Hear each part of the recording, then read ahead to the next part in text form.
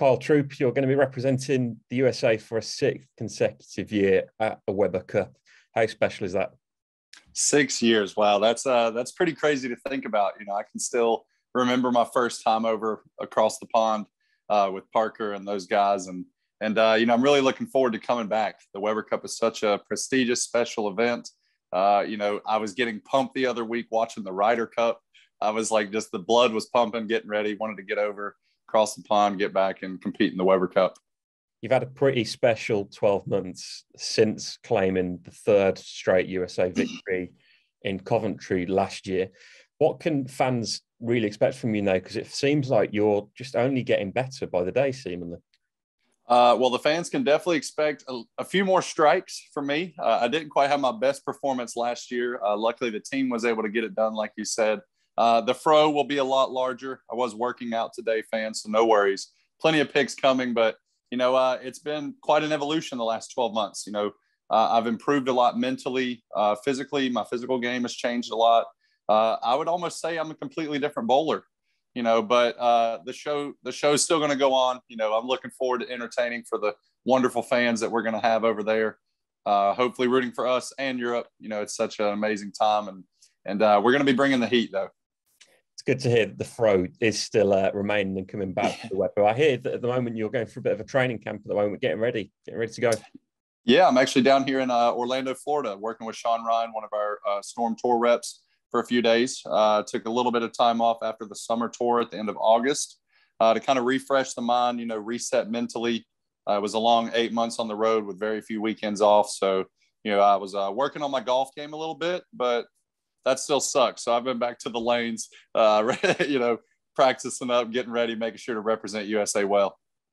Representing USA well is something you've done very well indeed over the last few years. In particular, the percentages speak for themselves, but you're going to that team as one of the most experienced members, two new players into the mix as well. What can we expect from those guys?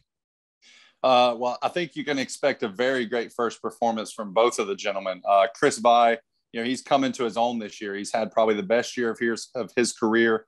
The man bowls 300 almost every time he's under the TV lights. So I think Europe might be worried about a 300 game from Chris Vai. And then Tom Doherty, probably the best year of his career.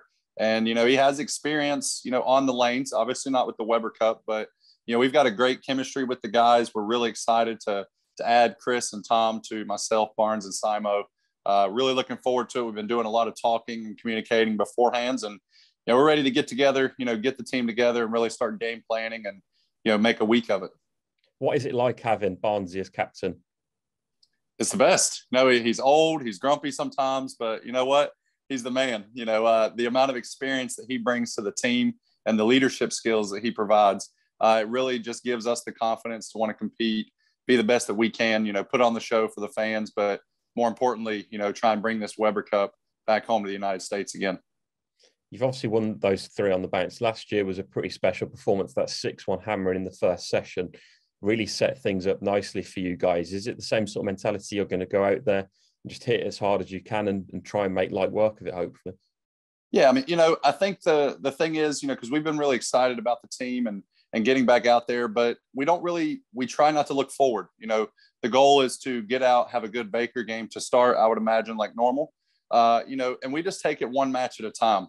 I think that's something that's really helped us in the past is not getting caught up on session goals and such like that. We take it one match at a time. We game plan for each individual match. And, I think you're just going to see continued success of Team USA with that being said. And, best of luck to Europe. You say about the taking it match by match, but what for you is your favourite part of the Weber Cup? Is it the Baker match, or is it the doubles, or when you get to go one-on-one with some of the guys that obviously you bowl with or against on a regular basis from Europe? Well, the one thing I do look forward to is the fans, that the environment that comes with the Weber Cup. Last year, being a little different, it was, a different scene for us, but to be able to get back and be under the TV lights on the one lane, the Weber Cup lane, and throw that first strike for Team USA. It's just a whole different feeling when you get to represent a country. And, looking forward to seeing my boy Jesper. It's been a while. I seen he got a little bit of a funky looking haircut a while back. So I'm not sure if if he's fixed that mop on his head. But, it's going to be good to see my brother and compete with the guys. But, really, really looking forward to seeing the fans and putting on a show for them. Putting on a show, something that could say is in your DNA as a bowler, and the way that you act, your whole demeanour out there, you see it week in, week out. Would you say, you said you watched the Ryder Cup a few weeks ago, what would you say, if you were looking at sort of a legend of another sport, what would you say your role is in the team? If you were European, you could perhaps say you're the Ian Poulter, but what would you say more is your sort of role within that team? I guess I'm not quite as strong as Bryson, but, I definitely think Bryson is the crowd guy. He pumps them up. That's, I want to be the electric guy, bring a little electricity and energy to the team. We are, big team energy. So, that's kind of my role. I love seeing Patrick Cantlay getting super pumped up, so just the whole emotions of the event, I'm sure it's going to be bringing out of me full force. But I would say I'll probably be the energy. Let's bring the energy for the team and hopefully bring some strikes for them as well. The final question for yourself, Carl, is over the years, you've played so many great matches, whether that's in Baker, single or doubles. Is there any match in particular, though, that stands out where you look at it and go, wow, that was pretty special? It's got to be the Baker 300, in Las Vegas. My parents were there too, so that was pretty special for me, being that I lost my mom a few years ago. So I really remember that. But just to set history in the Weber Cup and Jacob Butcher throwing that strike in the 10th, I remember the picture of us all celebrating, running up there to grab him. It was, such a special moment. It was a big, momentum moving forward for us as well. So, hopefully we can match that, bowl another perfect game, really rock the house and get the Weber Cup started on a good note. Starting on a good note, is it going to end on that Saturday night with that trophy being packed up and heading back to America?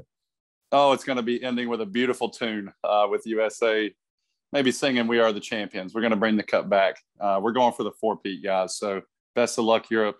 Bring your A+ game.